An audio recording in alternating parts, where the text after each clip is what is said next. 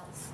And I'm Kevin Baker. I'm a clinical psychologist from Notts Healthcare, so quite a long way away, and I'm seconded to do the teaching on this course, and that's what we're going to talk about today. I used to be a psychology lecturer as well, so teaching is sort of quite natural, normal for me. okay, so briefly at first, I'm just going to give you a brief overview of the programme that we're going to be talking about, which is an IAPS programme that we run within the Faculty of Health. So IAPS stands for Improving Access to Psychological Therapies, and it's a national programme that is run in a number of universities across the country to deliver psychosocial interventions for people with who are experiencing mild to moderate anxiety and depression. So it runs across England, and it offers psychological interventions which are based on NICE guidelines. So it's a very prescribed course which is based on the evidence base of NICE guidelines for people with anxiety and depression. And this Improving Access to Psychological Therapies in Primary Care offers a number of different courses for people with mild to severe mental health problems, but the one that we run at John Moores is for people with mild to moderate mental health problems. So the students that we have at John Moores train to be psychological wellbeing practitioners, PWPs for short. And this role, it's a year-long course at John Moores. They're with us at university 1 day per week, and they're employed within practice 4 days per week to start to work as psychological wellbeing practitioners. And I said it's to work with people with mild to moderate mental health problems. We offer the course at undergraduate level 6, and also at postgraduate level 7, certificate level programme that we offer. And people come onto the course, it's taught together, but people come onto the course and they're assessed whichever level that they're on the programme. So the programme started at John Moores in 2008. We were successful in Manchester and New Clan to deliver PWP training in the North West. And we've run the course twice per year since 2008. Then in 2011, the SHA in the North West agreed nationally to support or to fund training to deliver the same programme for individuals who are deaf. And the tender went out in 2011 again, and we were successful to deliver that programme. So that programme is the same programme, same one-year programme, undergraduate or postgraduate level, same curriculum, but that it's taught within BSL for individuals who are deaf to support people with mild to moderate mental health problems who are deaf. So that started in 2012, and the first cohort that we have started in January, and that's the cohort that Kevin's going to talk to you about as we go on today.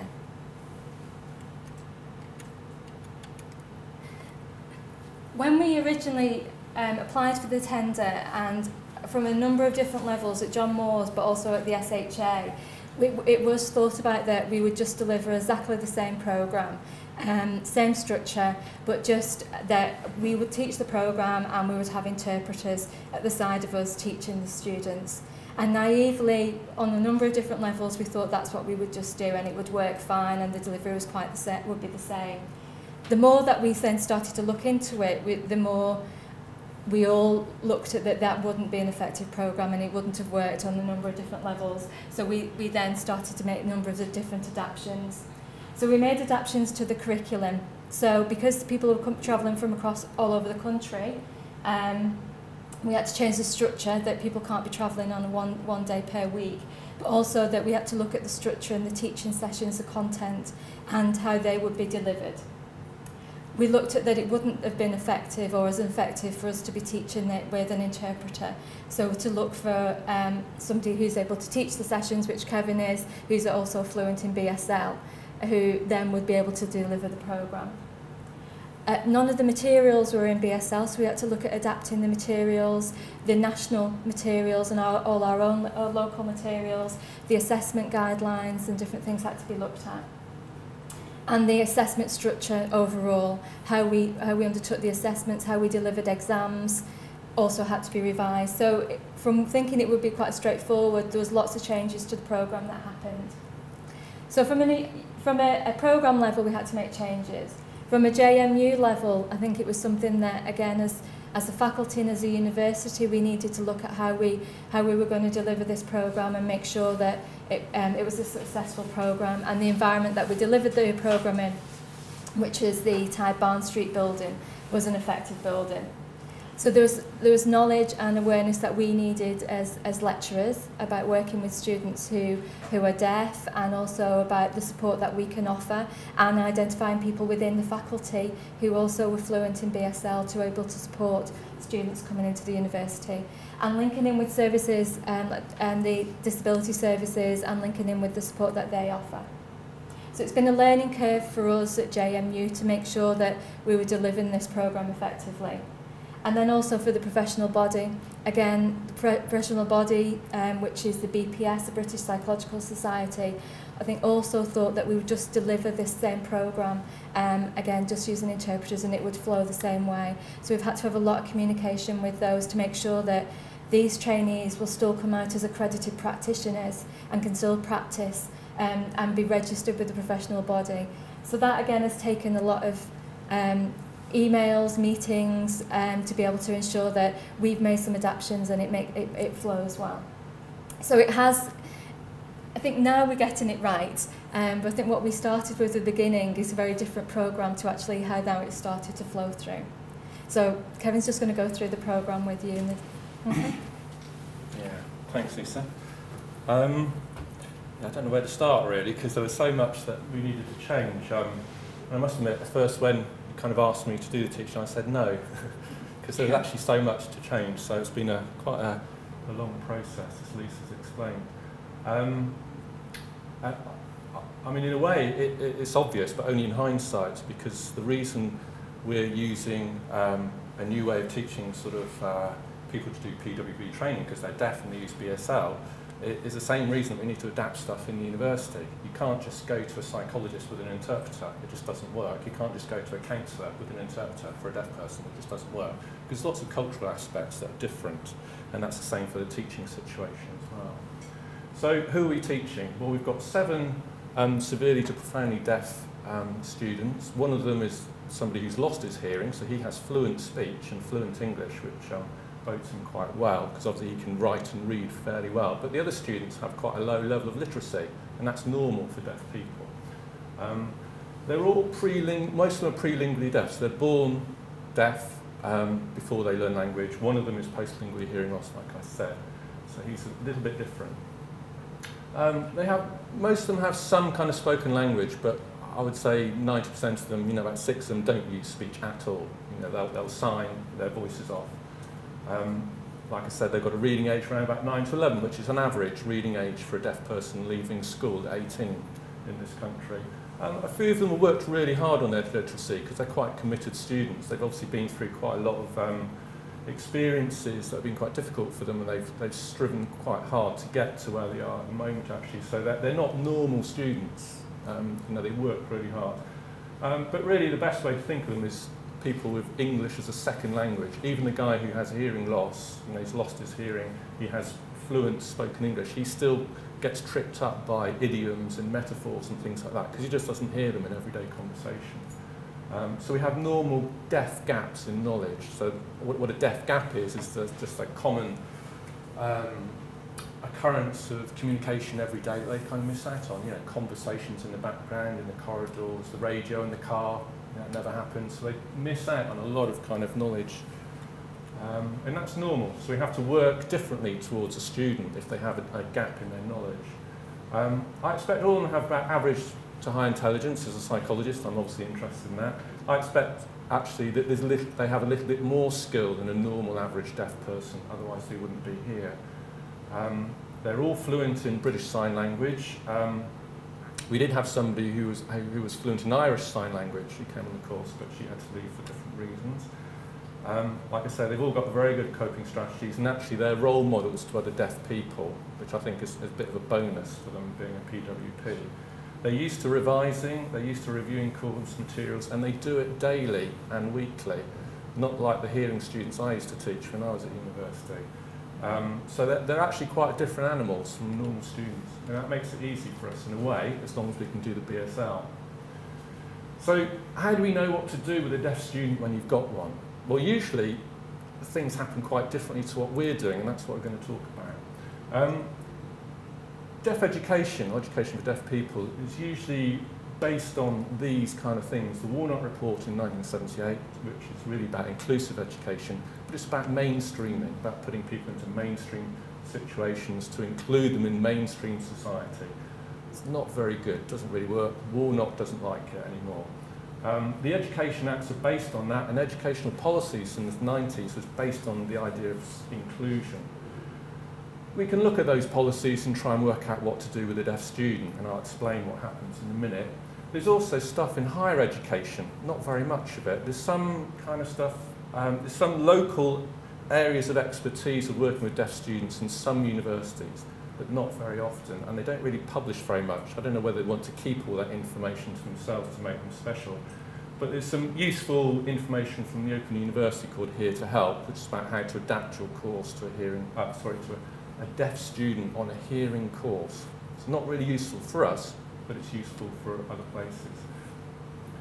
And the advice or the intention for all this context of teaching in deaf higher education is to provide a sign language interpreter, have loop systems in a room so they can switch their hearing aids on and hear something, which is not very good if they don't use hearing aids. And maybe to have communication support workers who would help translate the communication into a simpler level of English or sign language, take notes, or somebody on a palantypist, one of those sort of stenographer machines, to write something up in visual English rather than acoustic English, and then having vibrating alarms. So all of these issues we've had to deal with in the course and the university, but a lot more because we're doing it differently. We're not having a deaf student in with a group of hearing students, which is really what this is all about. And all these sort of mainstream inclusion kind of courses, they have to adapt their written assignments as well, which does make it quite difficult when you've got one student in a cohort of hearing students doing something differently. It's actually easier for us. We know from the research in deaf education that the learning style is influenced by teaching style, and learning style is influenced by the course context and the pre-existing beliefs of a student. That's the same for any student, hearing or deaf, doesn't matter. That's what the research says. We know there are two types of learning, at least. One we could call meaning or reconstructive oriented learning, where we want the student to actually reconstruct the meaning that we're trying to give to them. Okay, and that's linked to a deep approach. It's about getting the students to relate ideas to each other, using evidence, try and get a comprehensive understanding of an area. They may not know everything, but they might at least know how to get to know everything. And that's what we're trying to teach, obviously, at degree level, isn't it? And we're trying to encourage active questioning of the lecturer and seminar groups, etc. We're trying to get them to relate one module or one topic in a module to other modules and other topics. We're trying to get them to relate evidence to conclusions and to think divergently. And I think that's the aim of higher education and degree systems. But conversely, we have reproductive-oriented learning, where we take a surface approach. We're kind of bound to a syllabus, as we are on our IAPT programme. I've forgotten what improvidence means, so I'll leave that aside. But that tends to engender a fear of failure in the students, because they know they have a set criteria of facts that they have to learn. In this situation, we encourage students to memorise stuff, and I'm defining the task that I want them to do. There's reliance on the detail that they have to cover, and that usually engenders anxiety about their own academic performance, and also my anxiety about my students' academic performance. Now you can see from both of those approaches, they're both valuable, they both have places, but we may want to put more emphasis on the meaning or reconstructive oriented learning at the end of a degree course, definitely in the third year. Now, for the postgraduate certificate that we're after, I think we're looking for the same kind of thing, but because we're within the confines of a programme of practical applied work, being a psychological wellbeing practitioner, there's a lot of this to go through first. So I'm not promoting one above the other, but I'm saying that they're both important, and perhaps the meaning or reconstructive oriented learning is the one that we really want to end up with at the end of the course. But what does this tell us about deaf people? You know, does this apply to deaf people and their experiences? Because of course it's, as we said before, it's the pre-existing beliefs of the student that makes teaching and learning easier for a course and for a tutor, etc. This is all available to hearing students. You know, an 18, 19, 20, mid-20s or 30-year-old hearing student can easily access this theory of information. Deaf people don't. So there's a hypothesis there that deaf students will come with pre-existing expectation that will be different from a hearing student because their experience of deaf education is quite different. And indeed it is, actually. In mainstream settings, you usually get 1 or 2 deaf students in a cohort of hearing students. So they're the minority, and they're different. And an interpreter is there to help them access information. And that's the intention of the inclusive education sort of plan that Warnock encouraged. And we know from the research that that situation encourages a reproductive learning style. Because there's a preference when you have an interpreter in the room that everything is focused on the teacher through the interpreter. We know that interpreters in higher education have a style of interpreting that encourages rote learning. It doesn't encourage deep learning because there's no opportunity to question the interpreter or the lecturer. Because, and I'll explain why in a minute, there's a little bit of a delay between the speech and the explanation or the metaphor used by the lecturer and the interpretation given by the sign language interpreter. We know that context can encourage neutral reproductive style of interpreting, and that's quite common in interpreting situations. Sign language interpreters tend to come to universities and they've also got a reproductive style of learning in their heads. That's what they think the lecturer situation is about. So they don't actually interrupt the lecturer situation saying, oh, hang on, my deaf student didn't understand that. Can we have a discussion about that? That doesn't happen because we've also got the interpreter now in the situation of learning. However, the sign language interpreter training doesn't promote that idea in interpreters. We know that from research in the UK and in America, that interpreter training can influence the context of learning at universities. So here's a typical interpreter situation. So we've got a lecturer there and an interpreter doing his job, and the lecturer is probably thinking, I know this topic really well, that's why I'm teaching it. But I don't know a thing about deaf students or BSL. No need to worry, because I've got the interpreter. So already the lecturer is distancing him or herself from the deaf student. Let me start a few slides. Okay, never mind, we'll go here. So here's the situation again. Class of hearing students, the lecturer talking away, sign language interpreter, a deaf signing student in the corner, separated off. And as they talk, the sign language interpreter is hearing things at the same time as the hearing students, but the interpretation comes a little bit later, so there's a delay. Okay, oh, here we go, back again. But the sign language interpreter is probably thinking, I don't understand this topic at all. I'm an interpreter, I'm not a psychologist or a nurse or an OT or whatever. But I try my best in BSL, and I hope the deaf students ask questioning. So already the interpreter is pulling themselves out of the responsibility of learning in the situation. And then the deaf student's probably thinking, I don't understand that interpreter. What's he going on about? Blaming the interpreter. Or probably as well as, I don't understand that lecturer. What's he going on about?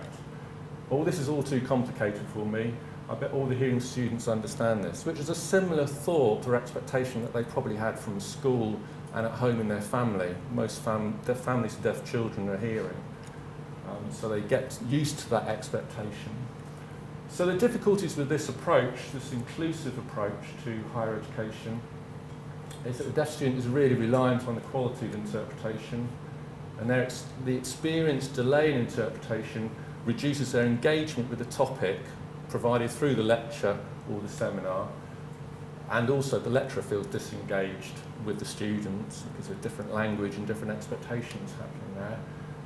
It's difficult for the deaf student, to engage with any group task, with any discussion, and also with incidental learning, you know, reviewing their their homework or their assignment topic in the cafe bar. You know, it doesn't really happen with a deaf student. They're left on their own with their interpreter all the time. And so I would say, arguably, it's absolutely impossible to be fully inclusive. And in fact, the inclusive approach could do some harm.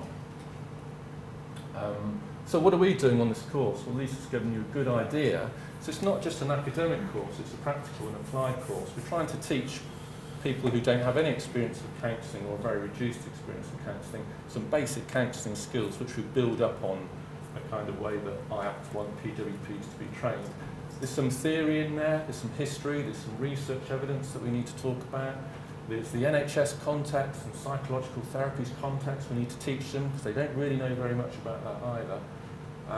But there's also opportunities for them to personally reflect on their own responses to the situation, to the course, to the future career, and personal development going on. So you have to have both aspects of, you know, a meaning-oriented approach to learning and a kind of a rote learning approach. You need both. And so we've got a bit of a problem if the inclusive approach just tends to promote reproductive learning. So how are we doing it? Well, we're teaching all the seminars and all the discussions, all the lectures in BSL, with me doing all of that. We have used interpreters, but the students hated it. They really didn't get on well with it because they had that disconnection with the lecturer and they couldn't ask questions. However, there's me doing everything in BSL.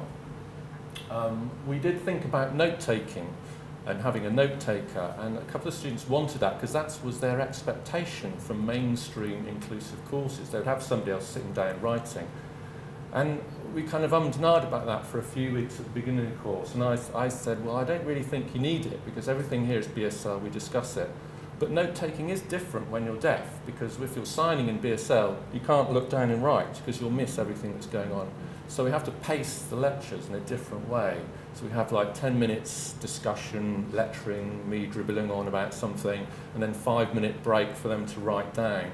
But I know that all of them go home at night and they spend an hour or two writing everything up. They try and look back through the day, and I think that's really noticeable with these students. But also, to help this, I have an end-of-session summary discussion which records on video, which Neil organises for me, which is fantastic.